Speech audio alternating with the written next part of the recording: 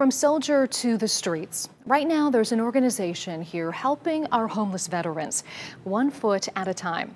News 5's Frank Wiley explains how it is creating a better land for those who serve our country.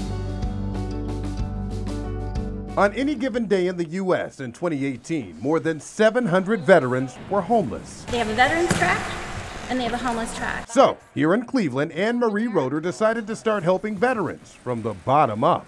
She runs the Socks for Soldiers program at Gray's Armory.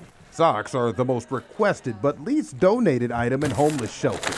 It's difficult for people to wash socks and wear socks at the same time. They get dirty, they get grungy. She and other volunteers also collect underwear, hygiene items, even snacks. Take care of your feet will take care of your body. Michael Lavrenchik is one of those volunteers.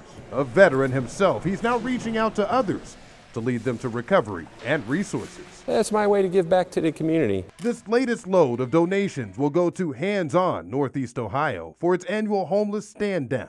The massive one-day event this Saturday will help connect people in need. When they're ready to seek out help, there's plenty of help available. Frank Wiley, News 5. And hey, keep this in mind, please. You can help Hands On Northeast Ohio's Homeless Stand Down. News 5 is hosting a phone bank this afternoon. It'll run from 4 o'clock until 6:30. All you need to do is look for the number to call to make a donation on air. We'll have all that information for you, so tune in during that time.